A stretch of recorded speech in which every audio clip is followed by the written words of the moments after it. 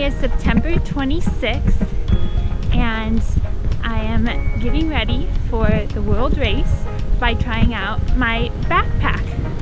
I just filled it up with all the main things. I do not have everything in it quite yet. I have my sleeping bag, sleeping pad, tent, and air porter, and also some clothing and my towel. So on October 15th, I will have training camp, and at training camp, we'll have to walk 3 miles in 50 minutes. I'm doing the expedition route, which is a little more physically challenging, and so we have to walk a little farther than most normal world racers.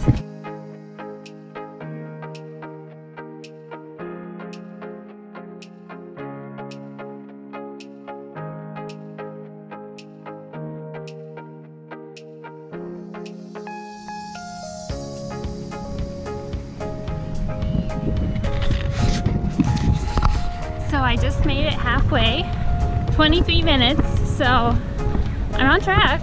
I need to do 25 minutes halfway, so looking good, but I know that I'm not carrying everything that I'm gonna need also. So I'll be going to training camp in 3 weeks, and it's in Gainesville, Georgia, which is near Atlanta. And then I'll be back home for 2 more months in November and December, and then I'll leave on my official world race in January.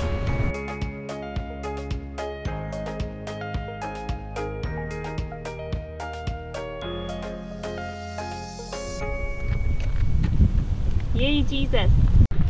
Well, I made it. The route I walked was a little over 3 miles, and let's check how many minutes it took me here. Okay, 47:27.